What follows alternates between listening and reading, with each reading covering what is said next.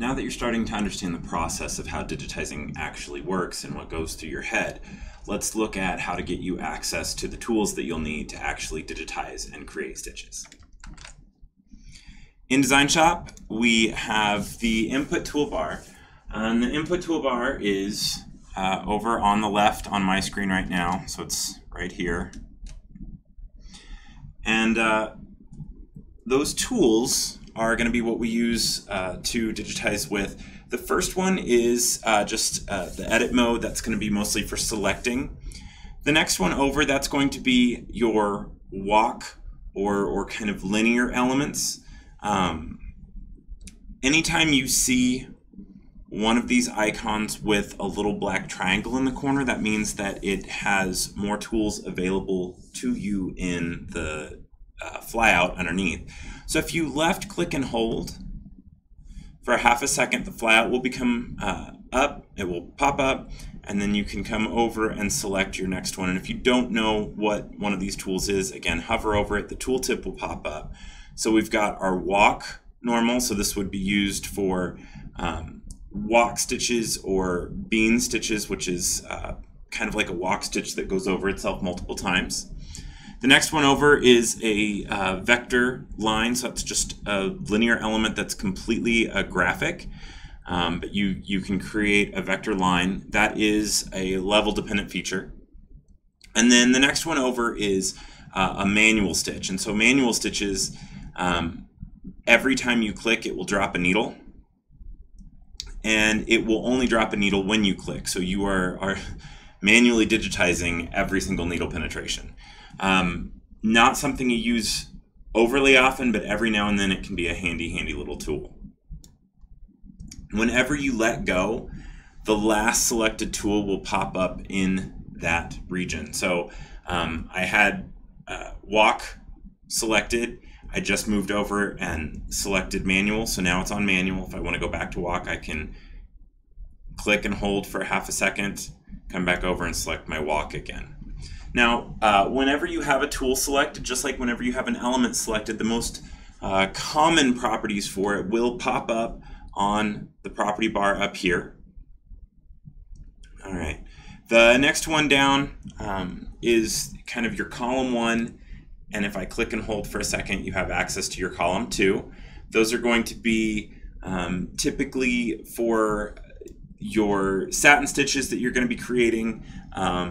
I tend to use them when I'm digitizing lettering, or again, any of those slightly more curvilinear or rectilinear elements that are thinner and more directional. The next one over is my single line, and I have 3 options under here. Single line center, single line left, and single line right. Now, unless I'm really thinking about it, I typically grab the wrong one, and that's okay because you can change it later after you've digitized the line. But what a single line does is it allows you to create just one line and specify the width of that, and it will be that same width all the way throughout. But instead of just being a single line of stitching with just one right after the other, it creates like a row of satin stitches, or depending on the width, you can make it a fill. But it's multiple stitch lines going throughout a form, but it's the same width all the way throughout the form. And so you can change that. You can specify, I want it to be 20 point wide, I want it to be 40 points wide. So digitize one line, and then you're able to move on with that and have it be the same width all the way throughout the form. The next one down is going to be your fills. So if I click and hold, we've got a lot of options for this. Some of these are level dependent, but the first one's going to be your traditional. So this is going to be a larger area. It can contain holes, but typically you're only going to have one stitch direction, at least when you're inputting it. If you want, you can go back in and edit back in a lot of stuff later. The next one over is a complex fill, but it's manual mode, so it just creates just the shape, and then you would edit in the stitches later. Next one over is unifill. That allows you to, it walks you through with inputting a hole, inputting splice lines, so you can have sub-regions, and you can have multiple and even opposing stitch directions as long as you have those sub-regions in with your splice lines. Next one over is applique. So with applique, what it does is it creates in one element all three portions, or can create all three portions of an applique design, being the locator stitch, the tack down stitch, and the cover stitch. What's nice about that is if you move one, it moves all three.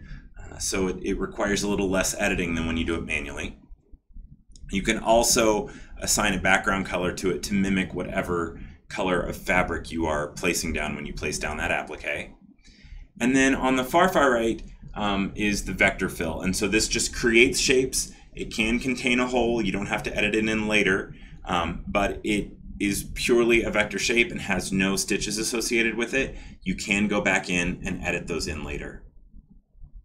Okay, so I'm going to leave that on that complex fill because that's typically the one that I use most often out of those. But that's what I do. You as digitizers may decide that you far prefer the unifill, and so you may choose to have that up as kind of your default. I use different tools than you will. You will find what works best for you, and that's completely fine. Do what is easiest and comfortable for you. All right, the next one over is lettering input. This just uses the keyboard lettering. Below that, we have insert trim. So that would, I clicked on it, so it inserted a trim. Let me delete that. Yeah, you click on it to insert a trim. Or you can insert a return to origin or a sequence eject command. Typically, I'm going to just have that as insert trim. My return to origin I've set as a property in DesignShop so that it just automatically does it at the end of the design, which just means the machine will return to the center, or typically center. It will return to the origin of the design.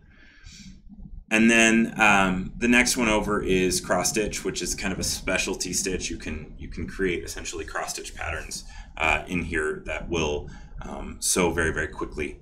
But it mimics kind of the hand cross stitch look. Below that, down here we have our editing tools. So I can edit in holes or splits, fill islands. Here we've got splices, so we can create sub-regions in fills. Here we have entry and exit points, so we can change where those are. If we have multiple elements selected, we can even resequence them. And then here we have our stitch direction editing tools. This is probably, of the editing tools, the one that I use the most frequently, just because I'm always trying to tweak my stitch directions to fan more efficiently and with fewer ripples and bunching. So I'm always looking at my stitch directions, trying to better my sew quality with them. And then below that, we have a lot of our selection tools, which we've talked about in another session. So things to think about with your digitizing tools. You've got multiple tools available to you under those flyouts. So if you see a tool with that little green arrow, you know that you can click and hold for half a second and access more tools. They're grouped with similar elements. So the walk tool is grouped with very thin linear elements. The single line column has the multiple versions of it. Column 1 and column 2 are grouped together. All the fills are grouped together. So you've got that kind of ready for you. If you just know what style of something you want, you can go click on it and grab the specific. So that's super helpful. Other things to keep in mind, if you get trapped inside of a digitizing tool, so you're digitizing along, well, I'll just show you. So if I were to select a digitizing tool, so I click on it, this little windmill that appears in the center of my screen right now is showing the previous stitch of the last stitch of the previous element. Since there are no elements previously, it is actually showing me design origin at the moment. But if I click, I'm going to begin digitizing. If I left click, I create a straight point. If I right click, I create a curve point. If I touch the edge of the screen, it will begin to auto scroll for me. If it just goes kind of crazy on you, you can hit escape and it will remove those points. If I hit escape twice, it will remove the points and then deselect the tool.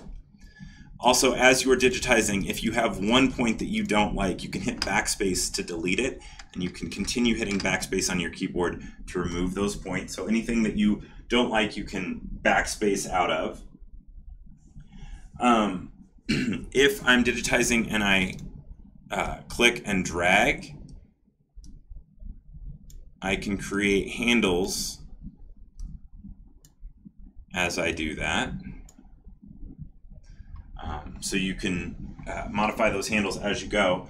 And then to complete a shape, I'll hit Enter. And that will complete the shape. If I'm digitizing and I want to close the shape that I'm working on, I want to have the last point meet back up perfectly with the first point, I can hold Control and hit Enter. I'm sorry, Shift and hit Enter. Try that again. Shift and hit Enter, and that will close that shape back up. Control Enter causes columns, so if I'm using a column 1 or a column 2, to exit on the opposite side of where I end. So I know we haven't talked about this quite yet, but if I use a column 1 and I start on this side, typically I'm going to exit where my last point is. So there's that last point. Now if I hold, sorry, one side then the other. If I hold Control when I hit Enter, it will exit on the opposite point. Since I did this one with a walk, Control didn't really do anything. All right, so you've got kind of the basics of how to use these. Alt will also constrain a line angle. It's another keyboard shortcut for you. So if I hold Alt, notice that my line is snapping to 15-degree increments. You can change that degree in your preferences, but you have that available to you. So now that you've got a basic understanding of where all these tools are and kind of how to access them and how to use them, we can get you really going, and then you can take a look at the other videos specifically for whatever tool you want to use. So if you want to walk, go get that one. If you want a column, go get that one, and we'll talk about the specific uses for each tool. But you've got the basics under your belt, so go in there and start playing with them.